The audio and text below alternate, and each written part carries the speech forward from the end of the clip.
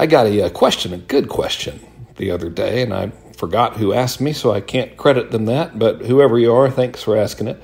The question was, what 3 beliefs do you wish you had when you were 20? Which was really a good question. You know, all the self-help folks, as a generalization, will tell you that your beliefs affect your thinking, and your thinking affects your decisions, and your decisions affect your actions, and your actions affect your life, yada, yada, yada. I believe all of that to be true. The only reason I'm yada, yada, yada-ing it is because I know you've heard it a billion times, just like I have. Man, what a good question. So I spent a lot of time thinking about it. And I don't know if I've got 3, but I've got one that I wish I would have, I could have installed in my 20s. And here it is. Judgment from other people is both temporary and irrelevant. And so here's what I mean and why I think it's important. In reflecting on my own life, I'm 48, so I haven't lived that long, but in reflecting back on my life as an adult, the overwhelming majority of bad decisions that I have made and the overwhelming majority of problems that I have encountered in my life are a direct result of my personally acting in accordance with what I thought would prevent people from thinking badly of me.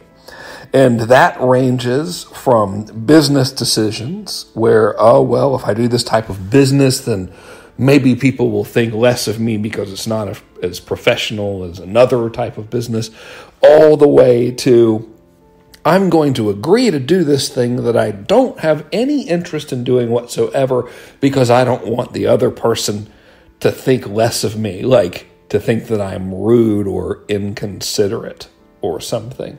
And so literally, that like every freaking thing that was really catastrophically bad is a direct result of that belief that it matters what someone else thinks, and that if someone thinks badly of you, that it's going to somehow like be the end of the world. I let it affect relationships, business decisions, everything.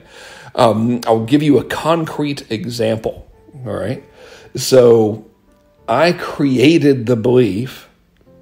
I wonder how I even got to this stupid belief, but you never know, right? So I created this belief that most people who buy information products don't use them.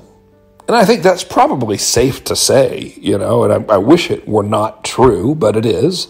I think, I know, like in our own business, swear to God, we track, like if someone buys a downloadable ebook or whatever, we'll track to see if they click the download link. And if they don't, which most of them did not, we have to put them in a multi-part follow-up sequence to nag them to make sure they click the link to get the thing they bought.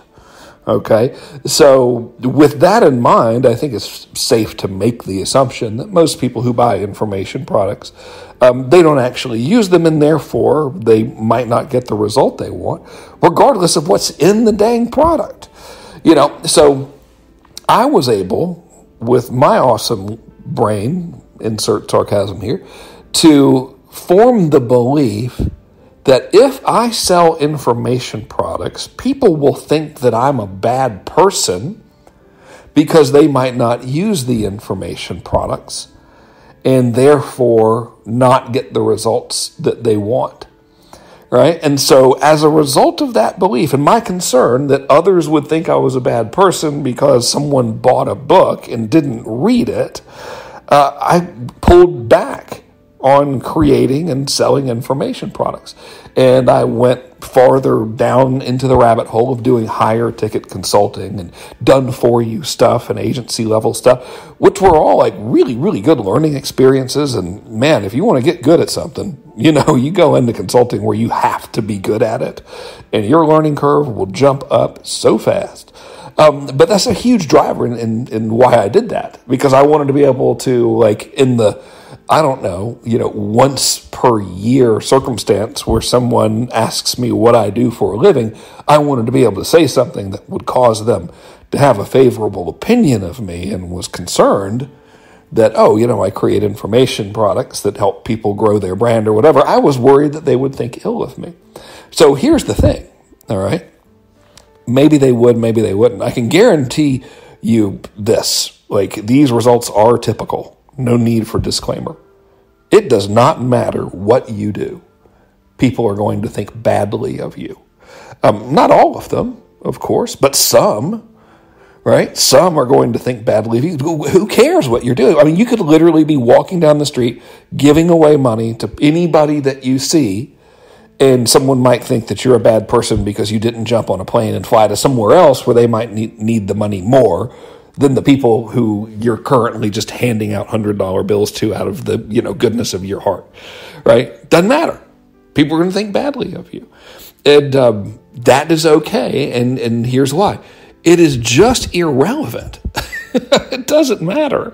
The only time that it matters is if you are building a brand and you are wanting to establish goodwill within your prospect base.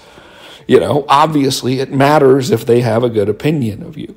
And the easiest way, as we all know and agree, hopefully, the easiest way to have someone form a good opinion of you is by being helpful to them. So that's fine.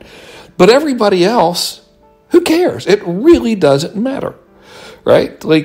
If there's some dude right now, I guarantee you right now, there's somebody that is hating on you, and it doesn't matter if you're a shut-in, and 4 people have seen you in the past year, one of them is at least thinking something negatively. It's just human nature. It doesn't matter, right? And so if you never knew about it in your life, it would never affect you.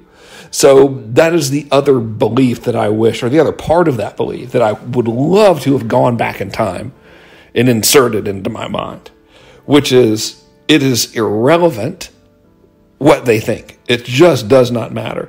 I have had, you may or may not know, but have been, I don't want to say attacked because I don't feel like a victim, but have been the subject of several blogs and stuff that hate marketing people and say we're all bad and we do bad things and we're harming society, etc. And so I've been a topic on those blogs in the past. And had absolutely no effect whatsoever on my business. Nothing. Zero. None.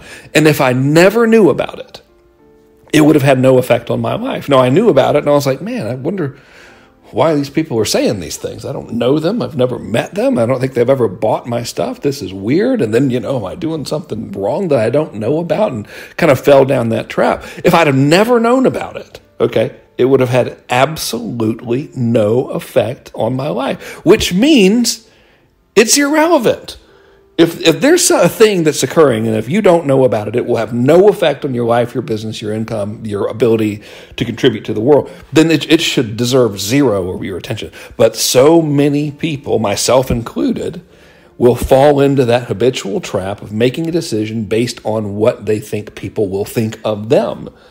And I got to tell you, every single catastrophically bad decision I have made ultimately comes down to that root of, if I do this, then people will think this way, and that's why I'm going to do it. Or if I don't do this, yeah, you get it, right?